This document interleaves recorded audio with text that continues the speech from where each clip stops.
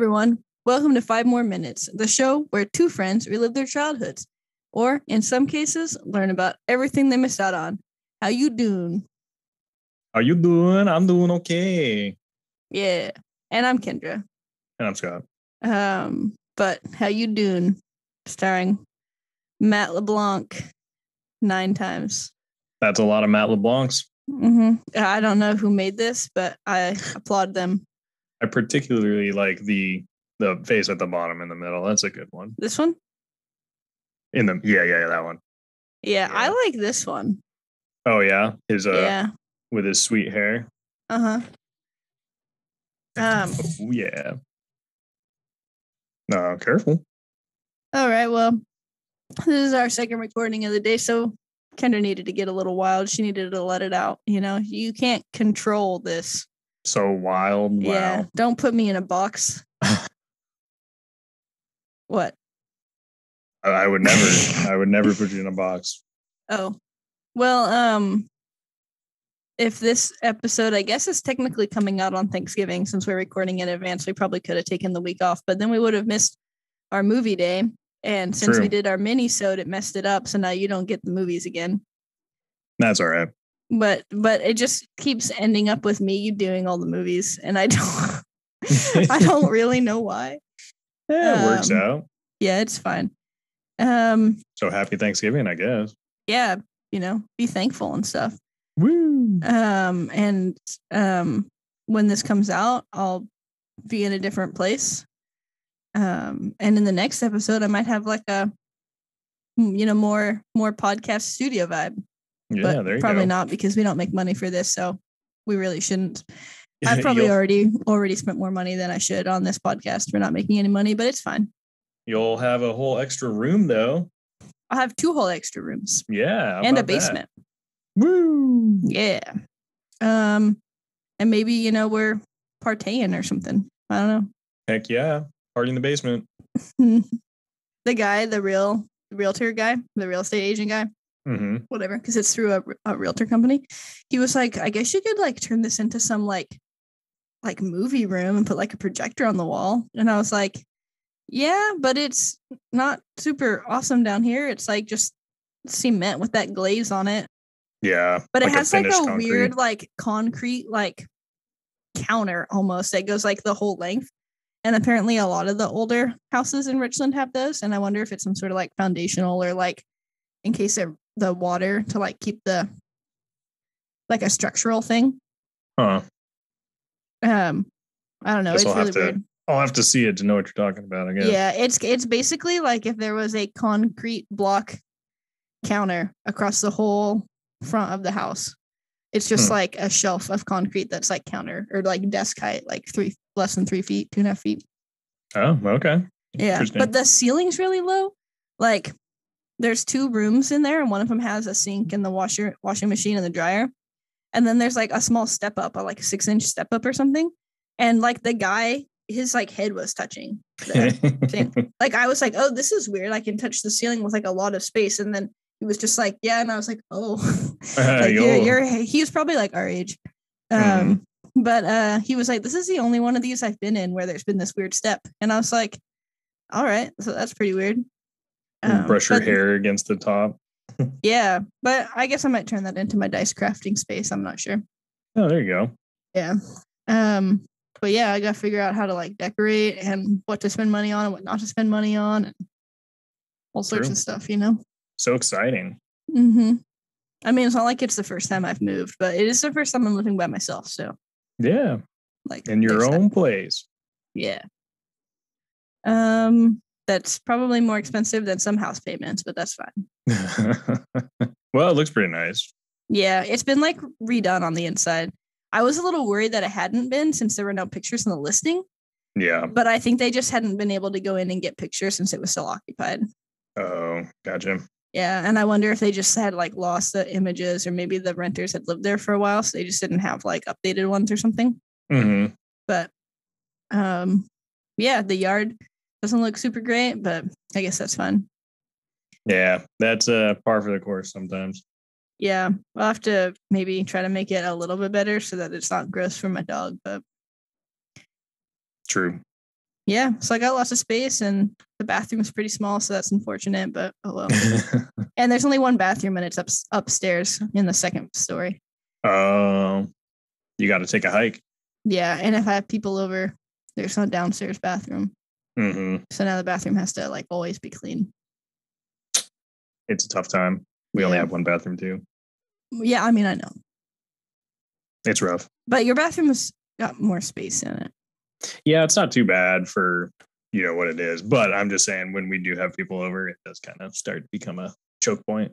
Yeah, it wasn't that bad except for that. I mean, it's not usually that bad except for that one weekend where we were all there. It was a little not ideal. Yeah, once you get like 6 or 7 people in a house. Yeah. But yeah, Scott and I guess, had some miscommunication about what this episode was on. Well, I'm glad I checked, because I popped into the episode thing to make my folder, and then I saw yours said Dune, and I was like, I thought that was next week. And then that's why I texted you. Yeah, well, I was just like, why is he asking? Did he not watch the movie? And then you like didn't. And I was like, and then you were like, you didn't say that. And I was like, yeah, I did. But I took it as like the episode after we were done with today. Yeah, I was in my head, I was like, oh, this is short notice for me to come up with an episode, and it's going to be the last Thursday, so we should just watch the movie because it'll be easy. So because I was still on like the potential of you doing like the little Call of Duty cinematic thing. Yeah, what I was thinking. Which I guess technically it was a cinematic thing, so it could have been a movie, but future episode. But we got there. I got it watched, and it is super fresh in my mind because I just watched it. Well, I watched it 1.5 times because I started on Friday, but I was on the computer because I was typing my notes while I was watching it. Mm-hmm. But then I keep getting distracted with needing to buy things for my place that I'm moving into. And so I was like, you know what? I think I'm just like too tired from like work that I need to like watch this on like Saturday. Yeah. Because I just like wasn't. So I started it again yesterday, like 7:45 while I was drinking my coffee. And then I took a pause, and I like 7:45 in the morning and made breakfast, and then I finished it like right before 11, and then I almost fell asleep, and I was like, I need to do something. And like this morning I didn't get up until 8:30. It really threw me off because I wanted to, I was going to hike Badger, but then when we ended up watching a movie, I was like, well, I'm not going to do that, I guess, probably, but I should still get up early and go to the grocery store. So I went to the grocery store like an hour and a half later than I wanted to. And then I didn't realize I actually had more to grade than I thought, because I thought less students turned their work in. But I got it done. Yay. But I like never take days off from stuff. Like last night on the Discord, they were like, why do you do so much stuff on Saturday? And I was like, I don't know. I don't know how to not. Yeah, I mean, you're productive. Yeah. But anyways, the whole point of that story was that I figured since the new Dune movie came out, we should do our follow-up while it was still on HBO Max. Yeah. Do a little compare and contrast and talk about it and stuff.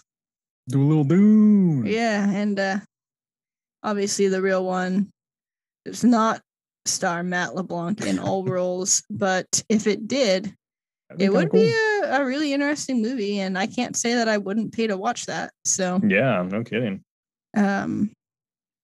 Yeah.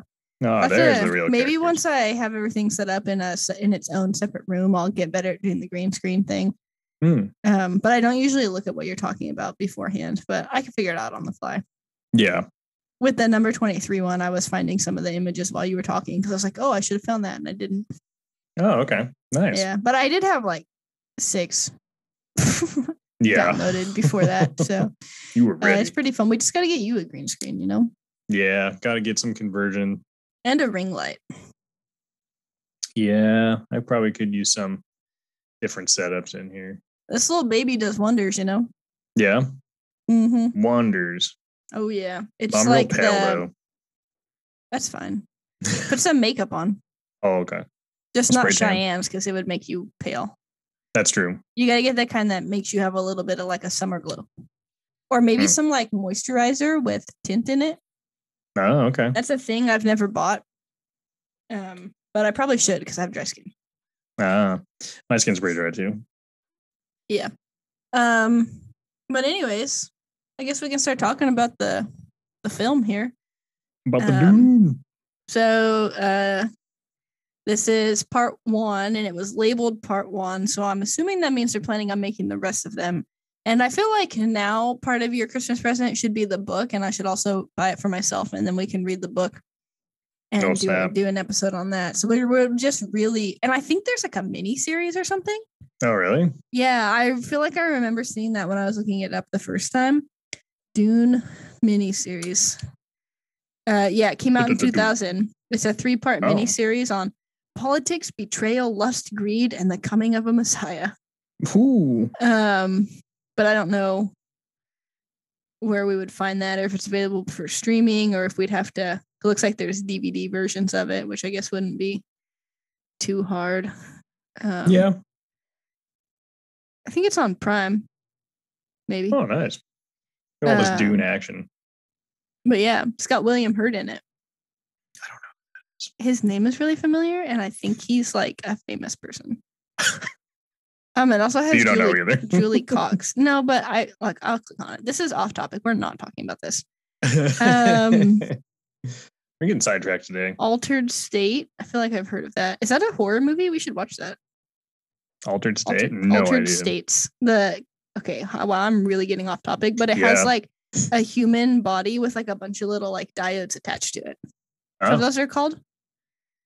A psycho things, yeah. Yeah, a psychophysiologist experiments with drugs on a sensory deprivation tank and has visions he believes are genetic memories.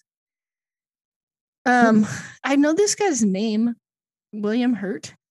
He's been he plays Secretary of State Thaddeus Ross in the Avengers movies. He's in the Beowulf show TV series. Beowulf. He's been in a lot of stuff. He's General Ross or whatever in like all the Avengers stuff. The Legend of Sasquatch. Why haven't we watched that?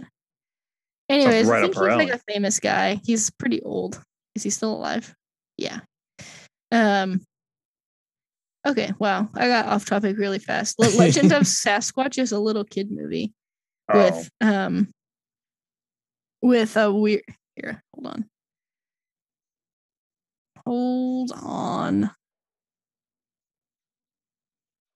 Hold, please. Do you see it? Yeah. That's weird. It does not look like Sasquatch to me. That is I don't even know what I would call that. It looks like one of the McDonald's mascot guys. Yeah. A little bit. Looks like a goofy wombat. I don't know. Yeah, I don't. And her hair matches it. I think that's probably supposed to be like that. Her hair is like the freaking. She looks like that lady out of The Incredibles that designs the super suits. Oh yeah, from the back. Yeah. And it takes place in Washington State, and Ranger Steve is in it. He's a character. So I mean, rated 4.4 out of 10. Don't miss out on this one. It only has 134 ratings, so that's not bad. But anyways, we don't need to talk about that. Anyways, I made that. Is it too soon to say Kobe, or can we say that again? I think in his honor. Okay. Yeah. Kobe. Sweet. All right. Anyways, so this movie came out October 22nd, 2021, which was less than a month ago. It came out in theaters and it is streaming on HBO Max. I don't know if it's streaming anywhere else, but if you have HBO Max, you can watch it for free. Yeah. I kind of keep forgetting that, like, I like going to movies too, and I kind of keep forgetting that I can do that because it was so long when I couldn't. Like, the movie theaters were closed for like a while. Oh yeah, a long time. But every time I drive, at least the Pasco theater, like even last night, because I went to Taco Bell after I left your parents' house, and I was gonna go to the one on Road 68, but the line was like all the way into the parking lot, so I went to Court Street, but I drove back around behind Yokes to exit. There's like no cars in the parking lot, even though it's Friday. And I wonder how the Richland and the new one are doing. Because there were definitely some days when I was working there where it wasn't busy, and it probably should have been. But like literally like 20 cars in the parking lot on a Friday night. Yeah, it's pretty crazy. I mean, the Yeah. shift that this has had on movies, they probably took one of the biggest hits. Yeah. But anyways, so I don't really know how that's affecting like the money numbers, but we can see, I guess. Yeah. So it's kind of soon. So like the budget was still estimated and stuff, but it said the estimated budget was 165,000. And I meant, yeah. Yeah. And I meant, wait, hold on. Now I'm confused. Did I write the right number down? There's no shot they did this for under 200 grand. Yeah. I wrote the number down wrong because I put 165K, but in my mind it was 165,000. Let's actually compare that to I think it was like 45 million or something. Of the original? Yeah. Let's see. Where's it at? 165 million though. It's a lot of moolah. Because they need it for all that. Yeah, 40 million budget was what the first one was in the 80s. So I guess with inflation, that's probably not actually as different. 1980. Because that was probably pretty expensive for a 1980s movie, I imagine. Yeah, here, I'm going to calculate it. Well, I'm really getting off. Inflation calculator. You saw it here first. 40 million in 1980 equals. We'll just do 1980 because. Okay, 40. 1, 2, 3, 1, 2, 3. Okay. Converted amount 125 million. So it's not that different. Not too far off. Look at that.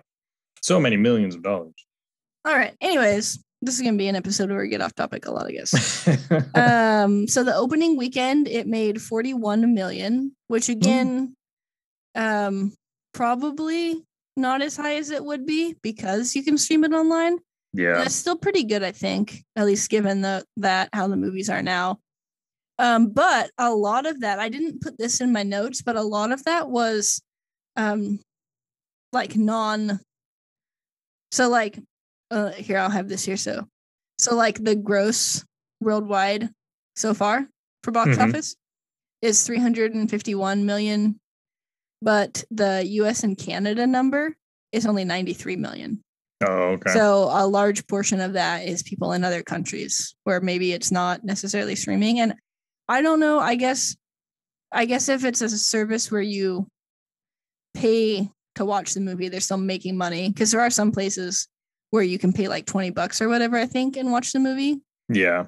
But like if you have something like HBO Max, some of these movies are included. So I don't really know how all of that is working. Yeah. And like we mentioned before, this is based on Frank Herbert's series that has, I believe, 5 books. And that is episode 14, if you haven't listened to it yet. Woo! We talk about the original. And that one came out in 1984. So a good 37 years before this one. So a long time in between. The book came out in 1965. Just as a refresher. Long overall timeline. Yeah. So the Warner Brothers storyline that's listed on IMDb reads, a mythic and emotionally charged hero's journey.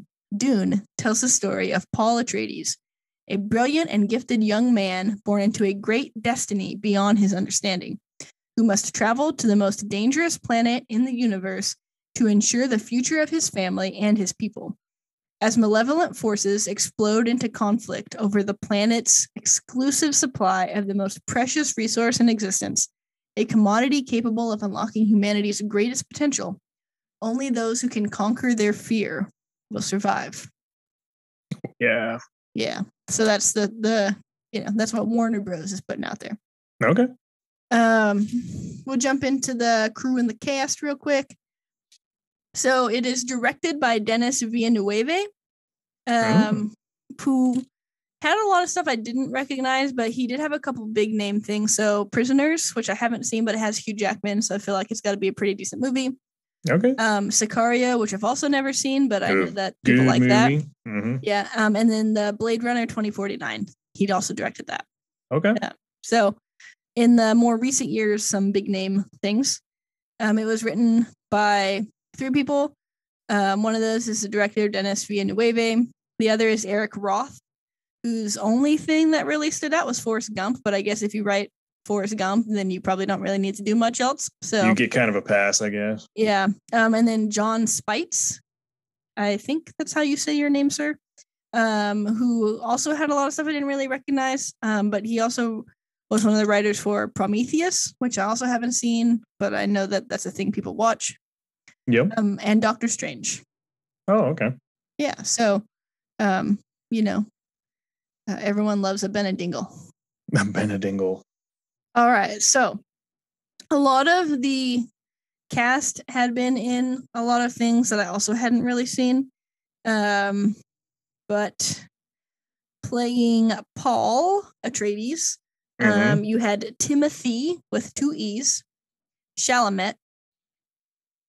Chalamet. And he was in Hot Summer Nights and Interstellar. Rebecca Ferguson, who plays Jessica. She's been in the newest few Mission Impossible movies and The Greatest Showman. Oscar Isaac, who plays Duke Leto, was in Star Wars. He plays Poe. Mm-hmm. And even though I watched all those last year, I don't really remember who that is. But he did look really familiar. So yeah. And then playing Baron Harkonnen, who I must add doesn't look quite as scary in this one. That's true. Is played by Stellan Skarsgård, who is the father of the Skarsgård bros. Yeah, and he's Bootstrap Bill in Pirates of the Caribbean. Oh yeah, I did see that. I didn't write it down though.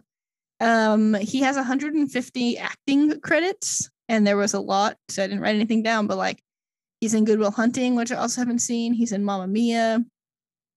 I think he might be like the love interest. I've seen that, but I don't really remember. He's in Chernobyl, which I meant to watch and never watched. He's in a lot of stuff. He plays Selvig in the Avengers. I don't actually really remember who that is. He's the main professor in like Thor. Yeah, that's the same guy, Eric Selvig. I don't really remember though. It's been a long time since I watched the older ones.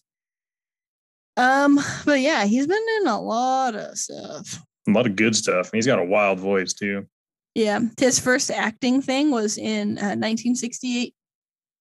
Nice. And he played Bombi Bit in Bombi Bit Okshag, and I think that might be like, which country is he from? Sweden. Yeah, I think that might be like a Swedish show because it's not in English. Yeah, I would imagine. But yeah, so for all you It fans out there, this is Daddy It, you know. Whoa. But yeah, a lot of these early things are like mostly Swedish because the titles are weird. Anyways, so then we've got Jason Momoa, who plays Duncan. Yeah. And he doesn't have his like normal like Jason Momoa beard. He does for part of it. Yeah, but it's not quite the same. Yeah. Duncan, Idaho.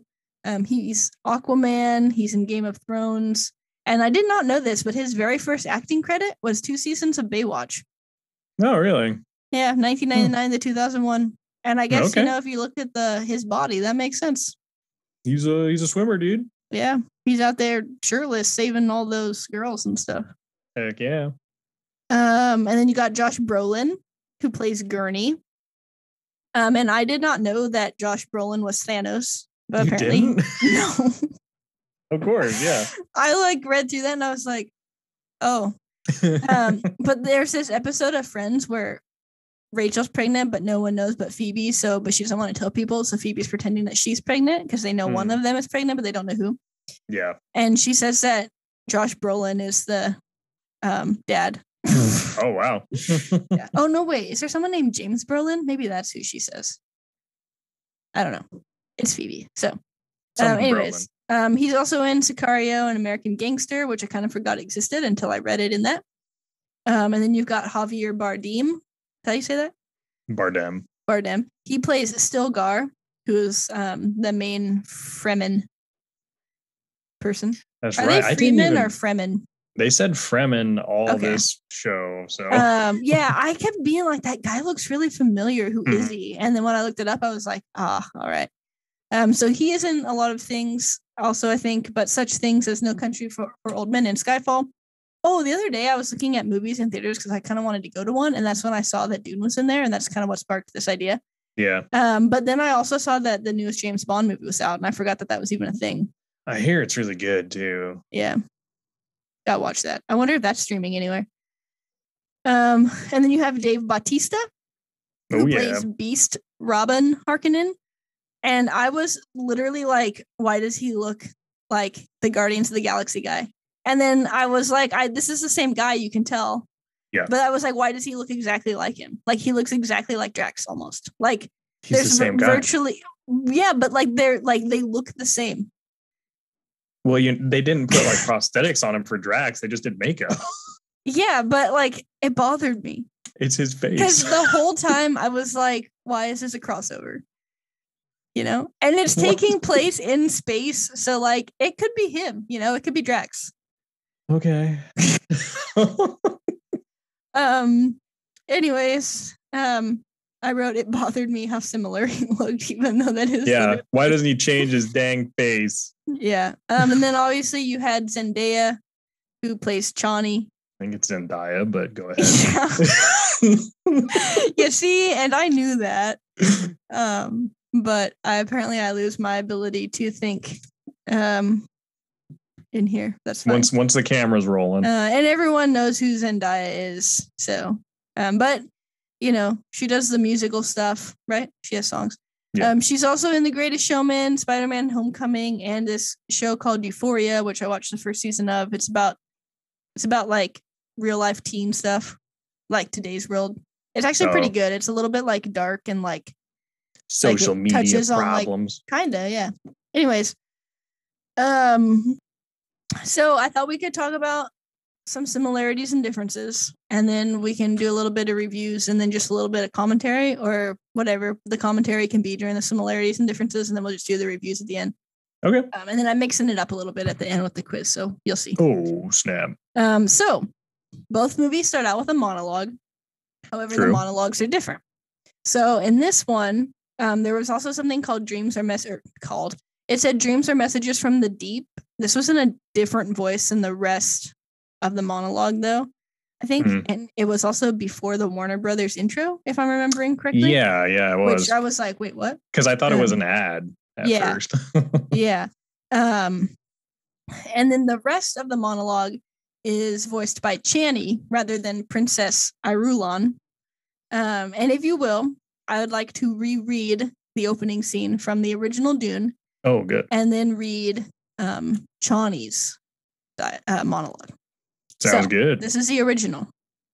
I'm going to try to do it in my best impersonation voice again. Should I? Can't wait. Oh. No, it doesn't really work. Nah. Okay. A beginning is a very delicate time. Know then that it is the year 10,191. The known universe is ruled by the Padashi Emperor Shaddam IV, my father. In this time, the most precious substance in the universe is the spice melange. The spice extends life. The spice expands consciousness. The spice is vital to space travel. The Spacing Guild and its navigators, who the spice has mutated over 4,000 years. I lost my spot. I was just trying to see who was here because my dog is out in the yard, but I think it's just my sister, so it should be fine. Okay. So I looked away from the computer for a second. Use the orange spice gas, which gives them the ability to fold space. That is, travel to any part of the universe without moving. Oh yes, I forgot to tell you. The spice exists on only one planet in the entire universe, a desolate, dry planet with vast deserts. Hidden away within the rocks of these deserts are a people known as Fremen, who have long held a prophecy that a man would come, a Messiah, who would lead them to the true freedom. The planet is Arrakis, also known as Dune. Dune. Okay, so this new monologue is about half as long. Yeah. And a little bit less awkward. My planet, Arrakis, is so beautiful when the sun is low. Rolling over the sands, you can see spice in the air. At nightfall, the spice harvesters land. The outsiders race against time to avoid the heat of the day. They ravage our lands in front of our eyes. Their cruelty to my people is all I've known. These outsiders, the Harkonnens, came long before I was born. By controlling the spice production, they became obscenely rich, richer than the Emperor himself. Our warriors couldn't free Arrakis from the Harkonnens. You good? Yeah, my dog was barking. Okay. But one day, by imperial decree, they were gone. Why did the Emperor choose this path? And who? I think this is missing a word. And who will our next oppressors be? Makes sense. Yeah, so a lot different and a lot less awkward. Yes. There was like real things going on while that monologue was going on instead of like the weird space thing. Yeah. Yeah. A lot more short, sweet, to the point. Much more bearable. Yes, I agree. All right, so I actually found like a BuzzFeed article that has 27 differences, and they all looked good. So I just figured that was easier than me typing everything that I noticed out. Yeah. So I figured we could start here. And then if there's anything else we want to talk about, we can do that. Sounds good. I'm going to go see what's going on over here really quickly. Okay.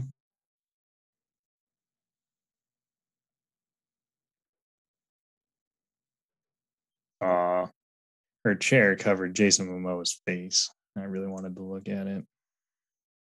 Shame. Who else is it covering up? Man. Poor placement. You got Josh Brolin. He's looking pretty good.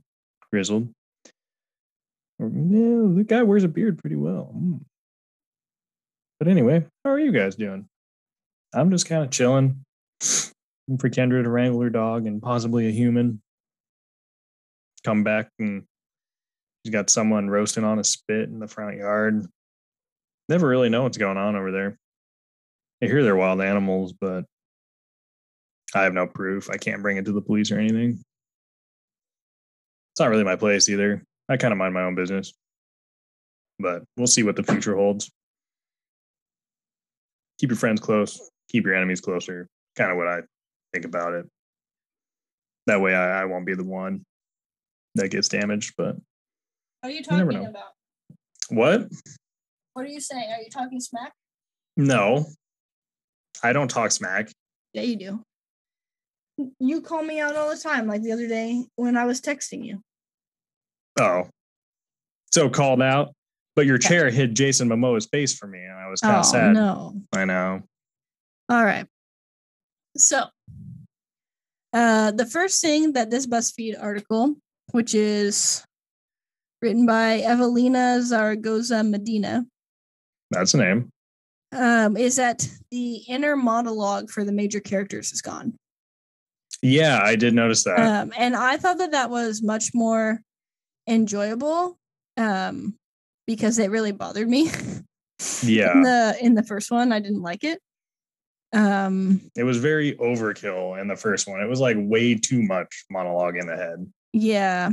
And with like the power, like the magic voice and then the inner monologue and then the regular speaking, I feel like it was like a lot going on. Yeah. And this person points out that hearing every single thought the characters had was unnecessary exposition and ultimately disrupted the action, which is true. I agree. All right. So even though narration is nowhere near as prominent in Villeneuve's movie, there is still an opening narration. But this time it's delivered by Chani instead of Princess Irulan, which we already talked about. Much more enjoyable. Oh, and apparently that opening monologue is one of Paul's dreams, which I don't think I realized when I was watching it. Oh, that makes sense. Yeah. Rather than Princess Irulan, who really does nothing in the movie. No, not like except she's the Emperor's daughter. That's like I feel like the only thing. Was she even in this one? I don't think so. I didn't remember seeing her either. You saw Yeah, the Emperor there for were brief. some things that were different, and I think they're maybe on this list, but the Emperor is actually not even in it. Oh, that's true. Yeah, and when they come and arrive, it's the Atreides. neither is the little sister. Because they ended it differently. So in the 1984 movie, the Atreides family had a little pug, which I don't even think I noticed because I disliked the movie so much. But in this one, they had little desert mice, so they kept some adorableness by throwing in those desert mice with the big ears. Get the little mice. Paul has a closer relationship with both his parents in the 2021 film, which is demonstrated by some extra scenes that weren't in the original. So there was the one scene, I actually made a note of this. This isn't in the article. Where am I during the movie notes? I didn't open them. But there was one scene where they were walking by all these like tombs in a field. Yeah. And I noticed that. I was like, oh, they're having a little heart to heart with all these dead people. Touching.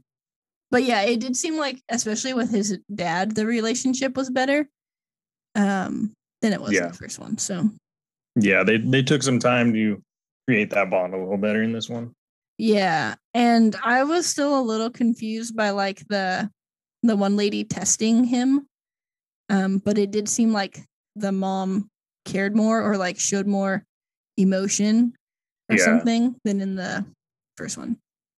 In the first one, it was almost like, well, if he dies, he dies. This is kind of what he's for. And in this one, she was like visibly upset. And point 5, speaking of Paul's parents, Lady Jessica is an absolute badass now. Yeah, kind of. So that's what I was doing in the last one. I kept coughing. So she's more powerful, aggressive, and straight up cool. Straight up. Yeah, she's a real G. Damn. This person believes that the 2021 movie is slightly funnier, and that 2 of the jokes came from Jason Momoa. Probably the muscle one had to be. Mm-hmm. And I don't know what the other one was. But it was there. Yeah. Number 7, thankfully, Baron Harkonnen looks different than he did. He was a little more tolerable. They still made him look pretty good. He didn't have all of the weird, like, bubbly skin warts, though, so that's nice. Yes. I actually feel like it made him a little bit less creepy. He kind of reminded me of Dr. Evil or whatever. Oh, really? Yeah, just I think because he was bald. Oh, well, did Dave Bautista remind you of Dr. Evil then? No, he reminded me of Drax. Oh, but he's bald.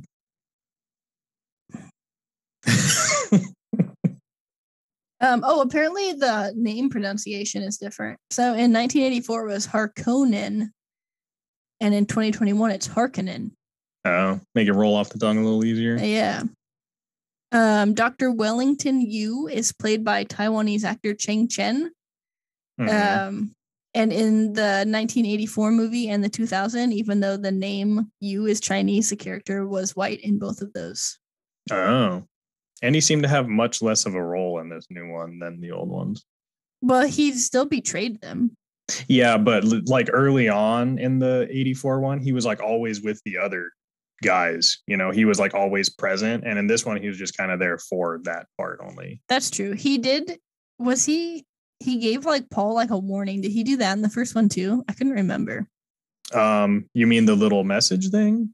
But he gave him like a warning or like a message or something when he was checking him out. He like whispered something that like Paul's mom couldn't hear. Oh, I don't remember. Yeah, it was kind of weird. So the 2021 movie uses a different languages, while the 1984 movie only uses English. So Dr. Yu and Paul speak Mandarin to each other. Jessica uses a type of sign language, and the Fremen use a language called Chakobsa. Stilgar shows up much earlier. I think I was really confused during the movie because I was like, different things are happening. Yeah, and, like, I was confused during the first movie, so then I was trying to like compare it, and I was like, this is not the same. Yeah. And this person says we should all be thankful for because he is played by Javier Bardem. Oh yeah. So he comes to visit the Atreides, when they moved to Arcanine instead of showing up for the first time near the end. They moved to where? They're on. Yeah, they're. I think this person wrote it wrong. Okay. They would go to Arrakis, which is also Dune. Okay. Maybe the city is named Arrakeen, and we just don't know that or something. Oh, okay. Yeah, could be. The 2021 version emphasizes the harsh conditions on Arrakis and how much the Atreides have to adapt when they get there. So it was made clear it was a desert planet, but there's much more emphasis put on how dangerous it is without like the suit and like the water and all that. Because a bunch of that part, like once they're in the plane and then they escape, I feel like a lot of that is significantly different. Than the rest of it. And so I feel like there was more emphasis on that and like needing the water from the bodies and stuff like that. Yeah, definitely. Dr. Liet Kynes is a woman in the new movie portrayed by Sharon Duncan Brewster rather than a man. So making big strides. Her death plays out differently than in the original movie. Yeah. So in the original movie, she was killed by the Harkonnens. And in this movie, she sacrifices herself to give Paul and Jessica time to escape the Sardaukar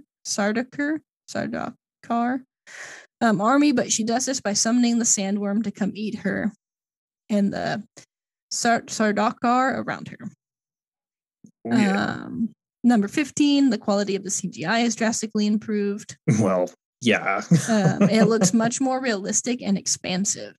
I mean, you could just say it's 40 years in the future as well. Yeah. This person does say that the 1984 movie was pretty good for the time it was made. Yeah. Paul's visions are very different. She says, "My apologies to Lynch, but I did not understand Paul's visions in the 1984 movie at all. They were full of metaphors and symbolism that without the necessary context of the book were more confusing than explanatory. And that Villanueva's take on the visions was more literal and showed actual events and conversations that Paul might experience in the future. And the visions and dreams make up about 80% of Zendaya's screen time." Yeah. And I'm going to be honest with you. I think I might have like not even realized when some of them were dreams. Well, I was a little caught back because I think the point of a lot of the dreams he was having was, hey, this is how it's going to happen unless you act differently, because like, you know, it showed him as the one being stabbed in that fight, but then he was able to turn it around because he knew that. So a lot of the times his visions were not actually what happened in the movie. Yeah. And I forget. Oh, they seemed less weird and sexual because I feel like there was a lot of weird sexual stuff in the first one. Yeah. Yeah. With his little like sultry voice when he's talking about the spice. Yeah, that especially. Duncan Idaho has a much bigger role this time around. In 1984, Duncan had a close relationship with Paul, but Momoa and Timothy Chalamet have great chemistry and more scenes together that really cement the bond between the characters. Duncan also died earlier in the 1984 version, but in this movie, he survived the attack on, I think this person just wrote the thing wrong, on Arrakis and saved Paul and Jessica in the desert before going out in a sacrificial blaze of glory against the Sardaukar. He I honestly locks himself in a hallway. Yeah, I honestly couldn't even remember in the original how he died because he had such a small part. It's because in the original they have that really big fight. Yeah, and he just dies in the fight. And they didn't really do that in this one, did they? Not really. Yeah. And no one does a battle cry quite like Momoa, and Duncan's final moments gave her chills. The new movie has more combat scenes, like more intense, like, you know, like. Yeah. Leto's death scene follows the same plot as the original movie, but is different visually. So in 1984, Leto was paralyzed and strapped to a gurney while Baron Harkonnen gloated over him. He then released poison gas that he was hiding in a fake tooth, which only wounded Harkonnen, but killed Leto himself. And this is what happens in the 2021 movie, except that Leto is naked and seated at his own table, surrounded by Harkonnens, who had just infiltrated his house, and he manages to kill all of them but the Baron with his poisoned tooth. Yeah, that was a big kill radius on that one. Yeah. But it also says that the scene really illustrates just how badly he had been defeated. Oh, sure. Paul and Jessica spend a much longer time lost in the desert after escaping Arrakeen and work together to survive. I did notice that was a big difference because in the original one, it's like right after they crashed, they like found the Fremen. Yeah. It was like instant. And the other difference is that Jessica in the first one, original one, is really hysterical over Leto's death, but they both kind of seem to be keeping it together pretty well. Yeah. In this one, and they have that scene where like they're both fighting because they're like, oh, well, you're important, but she's not, because they don't know that she's like a trained fighter or whatever. Yeah. Jessica and Paul are not immediately accepted by the Fremen, and Paul must fight a duel to the death before they are able to join them. So in the 1984 movie, they were accepted right away. However, there was apparently a deleted scene in which Paul fought and killed Jamis, just as happens in the 2021 version. Oh, interesting. And apparently there are a lot of deleted scenes for the 1984 movie on YouTube. Oh, okay. Including a completely different ending. Wow. Yeah. But yeah, I feel like in the first or original version, there's much more of the, oh, you are the Messiah. And in this one, they're like, nah, you're not the Messiah. That's true. They were like very sure. Everyone was sure except him in the first one. And in this one, they're like, yeah, you're right. You're probably not the guy. Yeah. Number 22, Zendaya is only in 7 minutes of Dune. Did I say it wrong again? No, you were good that time. Oh, okay. And I know we're all upset about it, but her character is already doing more than she did in 1984. That is true. Yeah. And she really has that like look, you know? The look. Yeah. Oh, yeah. There are a few characters from the 84 movie that aren't in 2021, including the Emperor and Aaliyah Atreides, which I already mentioned. Princess Irulan and Foyd Rotha, who was played by Sting, are not in this movie. Oh, that's right. And she thinks that most of the people who weren't in this one are likely to show up in the second one, but that's her assumption because they're important to the book. Oh, okay. Fair enough. Number 24, the sleeper has awakened, was an oft-repeated line in the original movie, but nobody says it once in the 2021 movie. Kind of the same with that. And apparently it's not in the novel. Oh, okay. Yeah. Paul is resentful of the Bene Gesserit prophecy. Is that how you say that? I always forget. Bene Gesserit? Yeah. And even lashes out at Jessica because of it, which didn't happen in the 1984 movie. Yeah, in the old one, he kind of just accepted it. And this one, he was kind of like, you guys messed me up, dude. Yeah. In the 1984 movie, he was worried that he wouldn't live up to his prophecy. But this version of the character dismisses the prophecy as a myth and doesn't believe in it until the very end of the movie. Yeah. Number 26, the plot of both movies is actually really similar until the ending. So in the 1984 version, there was a 2-year time jump. During this time, Aaliyah is born. Jessica becomes the Reverend Mother of the Fremen. Paul and Chani begin their romantic relationship, and Paul drinks the water of life, which was very dramatic. Very.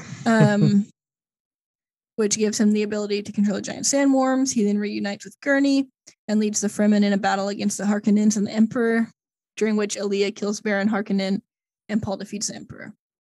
On the other hand, the 2021 movie ends when Paul and Jessica join the Fremen.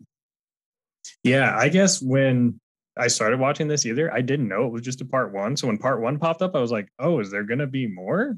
I didn't realize they were splitting it up. On IMDb that it's expected to come out in 2023. Oh, okay. Interesting. Let's see. The last one. Finally, Jessica says the fear is the mind killer monologue instead of Paul. She repeats it like a sort of prayer whenever she's under duress, such as when her son is being tortured or the aircraft she's riding in is crashing into the sand.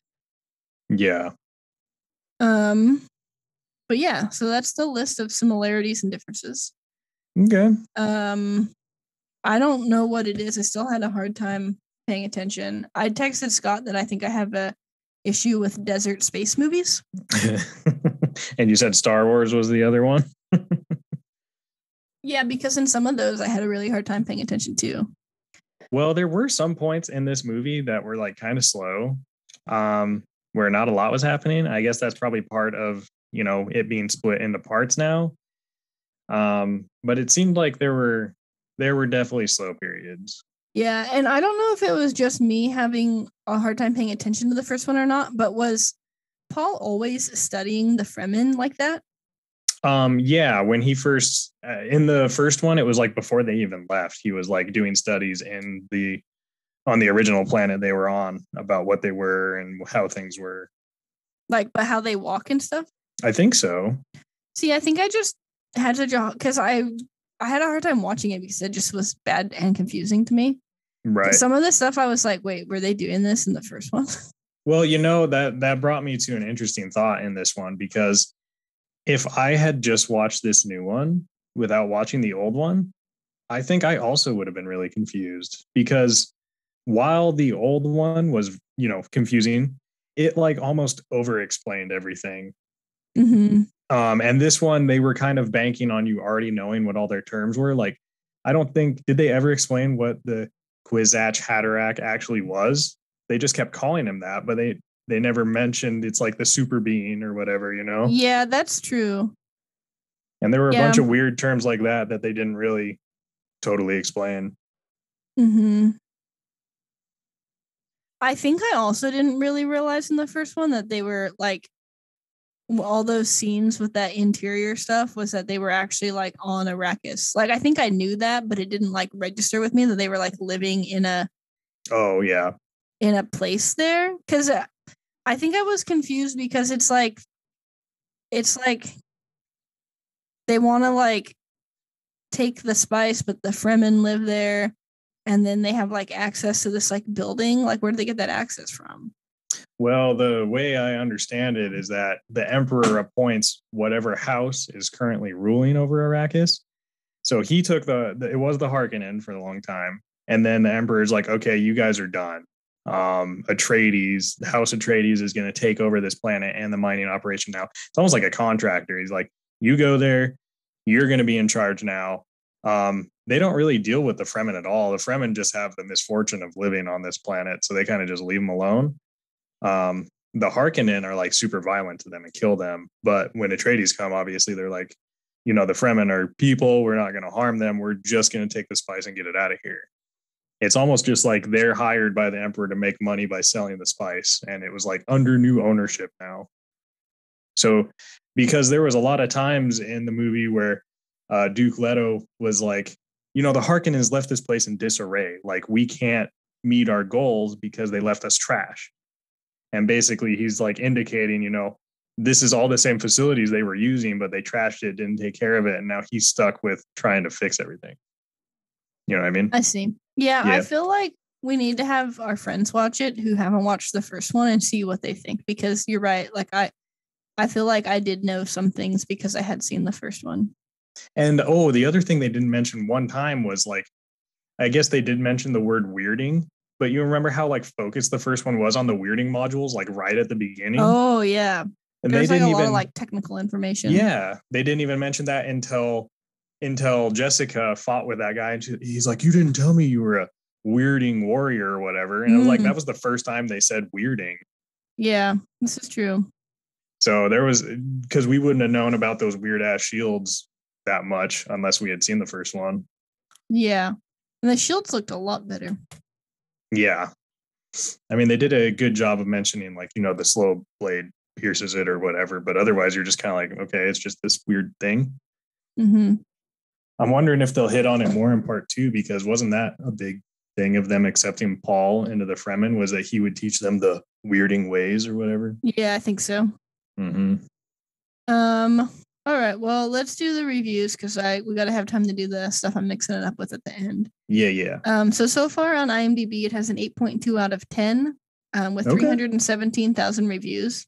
This is a refresher. The first one has a 6.4 out of 10 with only 151,000 reviews.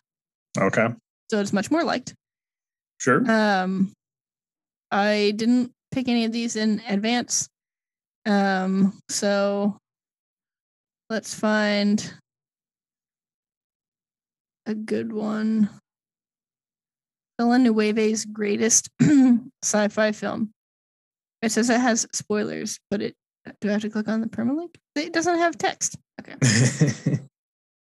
Spoilers. Okay, let's read the 4 out of 10 because this sounds like an interesting one. Okay. Lifeless, emotionless, and dull. Oh. At the very end of Dune, Denis Villeneuve's attempt to make it might be Denis also because it's just Denis. Attempt to make a screen version of the novel that isn't a disaster. A character says, "This is only the beginning." The line is meant to be an enticing promise of what's yet to come. To me, it sounded like a threat. I knew this was only the first of a 2-part movie, and yet this bit of news still managed to be one of the most demoralizing things I've heard in a long time. The creators of Dune clearly love, this is a long review. The creators of Dune clearly love the source material and have attempted to make something true to it with much care and love, but they're somehow still managed to make a lifeless, dramatically inert bungle of it. I didn't feel a single thing during this nearly 3-hour movie, except the urge to pee, which I knew would happen given the size of the Modelo. Modelo. Wow. I bought at the concession. Seriously, you should have seen this Modelo. I paid $13 for it, which was almost as much as the amount I paid for the movie ticket and parking combined. At first, I was astounded, but then I saw the can they were handing to me. It was like I got my own personal keg of beer. This is the first time I've ever had a movie end and realized that I still had beer to drink, which I chugged during the closing credits. Wait, did I wander away from the subject of Dune? That's because the story of my beer is more interesting than this movie. Have you ever seen the musical Urinetown? If you have, you know that there's a song at the beginning about how the characters don't want to overload the audience with too much exposition right off the bat. The creators of Dune should have watched Urinetown. This movie is nothing but exposition. We have to have someone explaining something to us in every scene. At one point, there's even a 5-minute scene where one character literally tells the other characters how their suits work. It's like a mechanic explaining to you how a car engine works when you're not that into cars. There's an audience for it, but I'm not it. One brown, ponderous scene follows another while Hans Zimmer's screeching score drones on and on. At first, it was just there, but by the end of the movie, the music had me wanting to climb the walls. It becomes a parody of itself. By the time a bunch of female vocalists came on the soundtrack, wailing in something resembling a Middle Eastern way, I had decided that this might be one of the worst scores Zimmer has ever composed. The movie never changes tone. I mean, never. It never changes pace. I mean, never. I suppose during some action scenes, the editing literally gets faster, but the scenes still somehow manage to remain lifeless and unexciting. I never felt a sense of adventure, which is odd for a movie about a young man who gets the opportunity to leave his home planet and experience something new. I never cared about anything. None of the actors seem to be having any fun being in this movie. Timothée Chalamet is pretty as a postcard, but he has exactly one facial expression. Oscar Isaac is in this, so is Jason Momoa, so is Josh Brolin, so is Javier Bardem. Lots of good talent, all of it swamped by colorless production design. This is the kind of movie with rabid fans who would tell you that there's something wrong with you for not liking it. I can just hear them saying things like, "Stick to the Fast and Furious, you nincompoops who are too stupid to understand such profound things as Dune," as if they have any idea who I am or what my movie tastes are like. Let those people get their knickers in a twist, and let those who also thought this movie was a boring slog join me for a cake-sized Modelo. Cheers. Grade C-. Wow, that was quite a review. Yeah, that's a great one to click on for not having read them in advance. Yeah, you stumbled onto gold there. You use all kinds of weird words like bungle and knicker. I mean, geez. There's another 4 out of 10. Wow. For having an 8.6 or whatever, it's really giving me a lot of bad ones. It's called, the title, Long Over Dune. Over Dune. Wow. I'm not going to read this whole one, but had I known this was only part 1, all caps, of what appears to be a 5+ hour slow, all caps with like 15 O's film, yeah, I wouldn't have bothered. Yes, in the opening couple of minutes, it actually does say Dune Part 1, but I read that just as Justice League's Part 1 of 6 was in chapters, not actual movies. But there are some good IMDb reviews. I'm just not reading any of them. Yeah, I feel like they probably highlight the bad ones because those are the most fun to read. Yeah. On Rotten Tomatoes, it has a tomato meter of 83% and an audience score of 90%, which is really high. Yeah. And it has 5,000 plus verified ratings for the audience score. So that's because I would say generally an audience score being like 50% is like good. So I feel like 90% is like actually really good. Yeah. Critics' consensus: Dune occasionally struggles with its unwieldy source material, but those issues are largely overshadowed by the scope and ambition of this visually thrilling adaptation. Audience says Denis Villeneuve's Dune looks and sounds amazing, and once the admittedly slow-building story gets you hooked, you'll be on the edge of your seat for the sequel. Let's see. Let me find a critic review. Critic.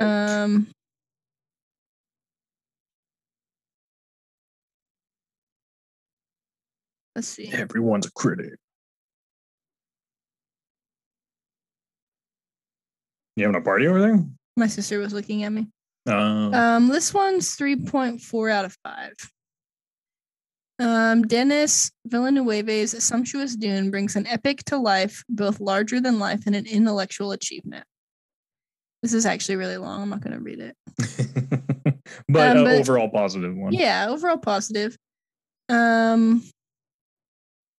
Audience reviews. Let's see. Awesome. The sound was phenomenal. Really impressive representation of Frank Herbert's exceptional world building. 5 stars. 5 stars. Everyone in Hollywood should take notes. This movie is pure effort. Looks beautiful. Sounds tremendous. Pacing is perfect. Not my favorite actors, but the director brings the best out of everyone. I love when nerdy source material is taken seriously. Sometimes it felt like it could have taken a breather. Jesus. For Dune is serious to start to finish. Nonetheless, I was very entertained. If the Academy has any honor left, this movie should sweep at the Academy Awards. Someone named Steve left it 5 stars, fairly close to the book. These are all recent reviews, also like within the last 2 hours. Oh, wow. There is a 2 out of 5 from 2 hours ago by Maria S. Never read the books and have to say that I would much rather read from the beginning than to watch another movie.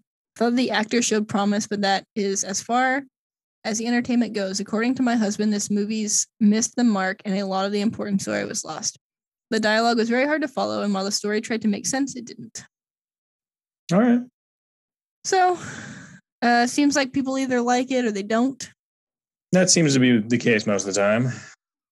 But overall, it seems to be scoring better than the first one. For sure. And I mean, even though we did have like that background information, I also do think it was better. Yeah, I agree. There was slow parts still, but I was overall less confused most of the time. Yeah. But yeah. All right, we're going to take this spicy Dune quiz. A spicy Dune quiz? Yeah, it's a pre-made quiz. I thought it would be more entertaining since we've both already seen the movies. So if you click on Start Quiz, it just scrolls you down. It's question 1 of 10. Okay. Okay, we'll do it together. Okay. So most of Paul's story unfolds on Arrakis, but he wasn't born there. What's the protagonist's native planet? I actually know this one. Do you know it? Yes. Okay, did you get it right? How does this work? Hold on, I'm getting pop-ups. Oh. I don't want the newsletter. There we go. Yes, I got it. Yeah, Caladan.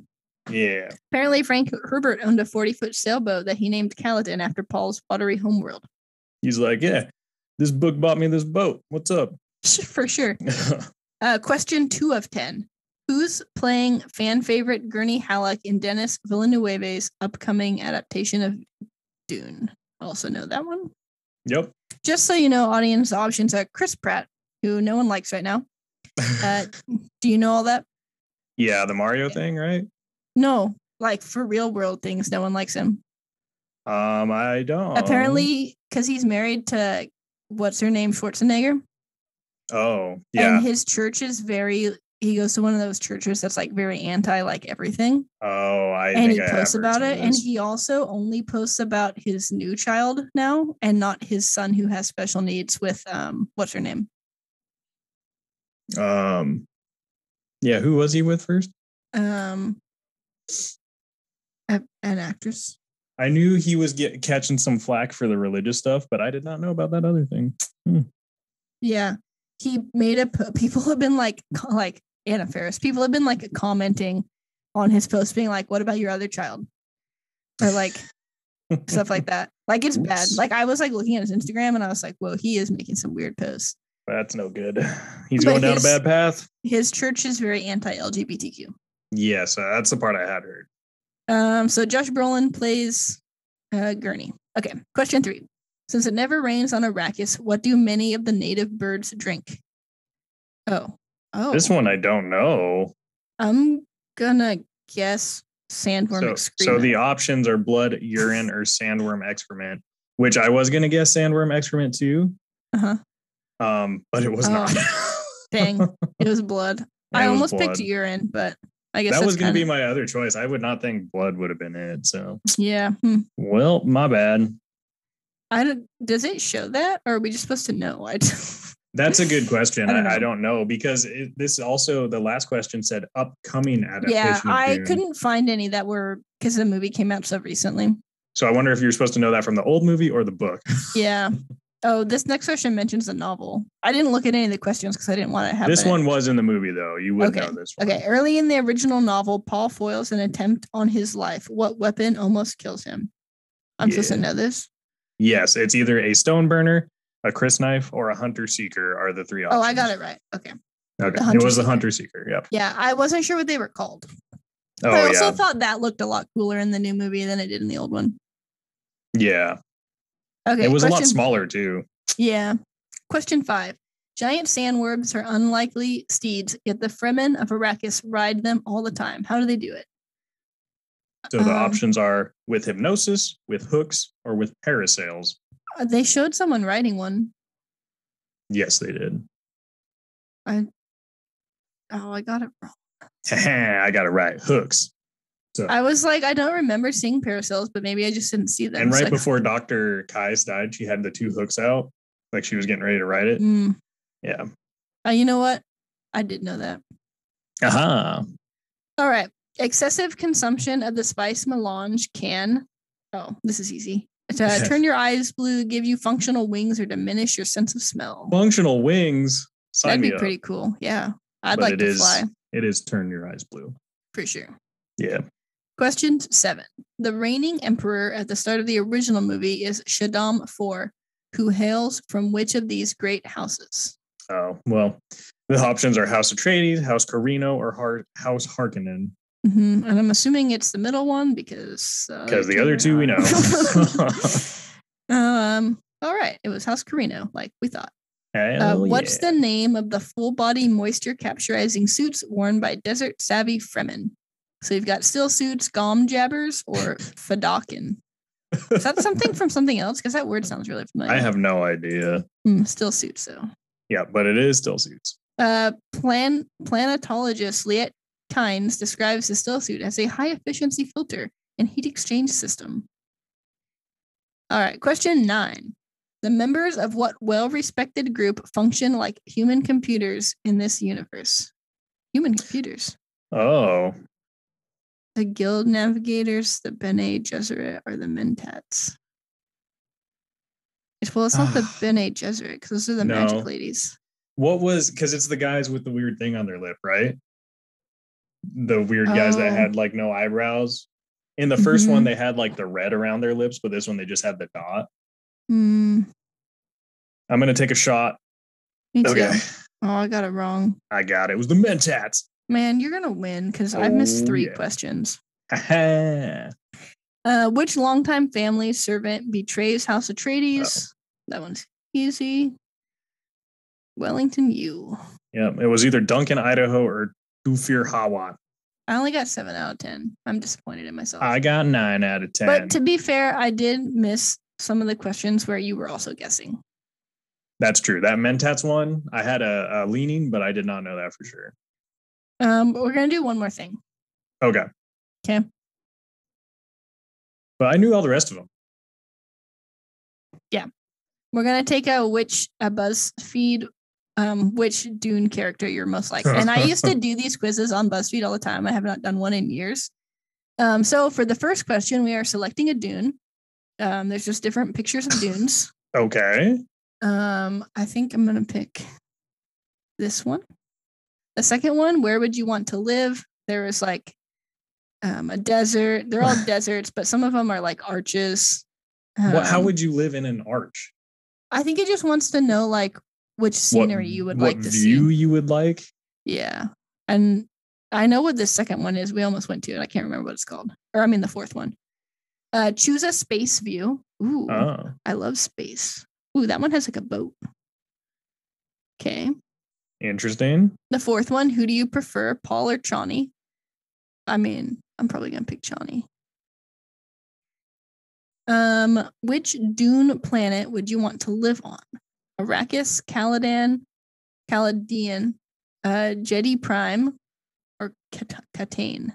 I don't know anything about the other ones really, besides they're like super industrial city, right? Yeah, I really liked the way they portrayed Caladan or whatever in this one. Too. So I'm gonna pick that one because it's really naturey. It's got like water and trees and stuff. What would you want to be? A Fremen, an emperor, a lord, or a soldier? Wow. Not a soldier. I guess a lord? I mean, yeah, but that seems like a cushy question. Yeah, I don't like who I got. Oh, really? I'm going to go with the Fremen because I wouldn't want to be emperor. I got Chani. I got Paul. Oh my God. We're switched roles. People feel like they can connect to you even if they don't know you very well. Sometimes you feel like you're under a lot of pressure, but you have to give yourself more credit. You're a smart and capable friend. You know, I relate to that part. So. And Chani says, you're a brave person who knows how to make friends with just about anybody. You like exploring, and to be honest, you're a bit of a beautiful mystery. Wow. Those are like the most basic things. Yeah. Do you think there were other characters that you could get? Probably not. It only gave you the choice between Paul and Chani. Mm-hmm. Yeah. I guess that doesn't necessarily mean anything. Like, maybe I got Paul because I picked Chani. I don't know. Yeah, maybe. I don't know. I'm going to answer drastically different than I would have. Okay. And I'll see if it gives me something else. Speed run. We're going city. I'm going to be the emperor. Chani again. Yeah. Okay, well, here, I want to do it. Okay. Okay. I'm pretty sure it's just two people. I'm going to pick the first one. The one with the weird thingy in the ground. The boat. Let's see. I'm gonna pick Chani again because I want to see if that's going to change. Let's do Catane. And let's do soldier. Got Paul. It's got to be just the two of them. Wow. That's funny. Wow. Hold on. I'm going to do those exact same answers, but I'm going to pick Paul instead. Okay, so first one. Second one. We're cracking this quiz, damn it. Boat. Paul. Catane. Soldier. Chani. But I picked that one. I picked Chani and I got Chani. Okay, so that's not based on that then. Mm-hmm. But I'm convinced that there's only two things you can do. There's definitely only two. I mean, they could have given you like Jessica or freaking Duncan. Yeah. Come on. Drax, yeah. Come on. All right. Yeah, do you have anything else to throw in the bucket for this one? I don't think so. It's been fun. I guess we'll have to wait a while to review part 2. Jeez. Yeah, 2 years. So we might not even be doing this anymore. Such high hopes we have. Yeah. Do you have anything to plug this time? I don't think so. Oh, well, I mean, I'll just plug the new Call of Duty because I'm already having more fun than I did with Black Ops Cold War. I'm not. Yeah, Kendra's not quite there yet, but I got my first gold gun. I just need Modern Warfare. But it basically is Modern Warfare, just old school. I don't like it. It's on the same engine. I don't know. I have no hopes of finishing any camos. I got my STG gold. Oh, yeah. But it does seem like I'll be able to snipe a little bit more again, so at least there's that. Yeah, I've been already sniping a little bit, and it's so much better. I just need to get some better attachments for the sniper rifles. Yeah, it's a grind with any of those guns with no attachments. Just suck. Yeah. I'm going to plug my dice shop because I had a good opening day of updating, but I haven't sold anything in a while.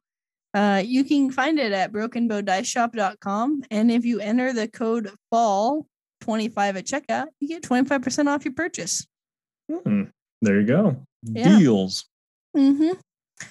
I think that's probably it for this one. I'm kind of tired of talking. Feel like I'm losing my voice a little bit.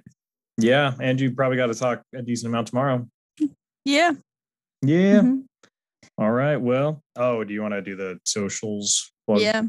I've done the last two in the wrong order, and I don't like it. I usually start with the email. So you can send us an email to 5FIVE more minutes pod@gmail.com with questions, topic suggestions, feedback, marketing advice.